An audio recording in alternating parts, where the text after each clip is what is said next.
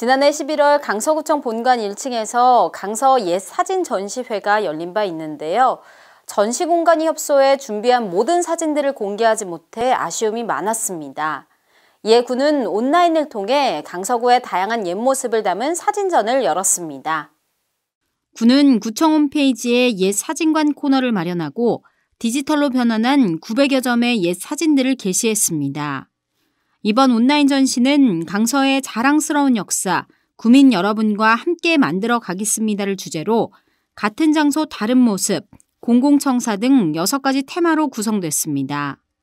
강서구 옛 사진관 전시는 강서구청 홈페이지에 접속해 옛 사진관을 검색하거나 첫 화면 메뉴 중 강서소식, 공공저작물을 선택하면 볼 수 있습니다.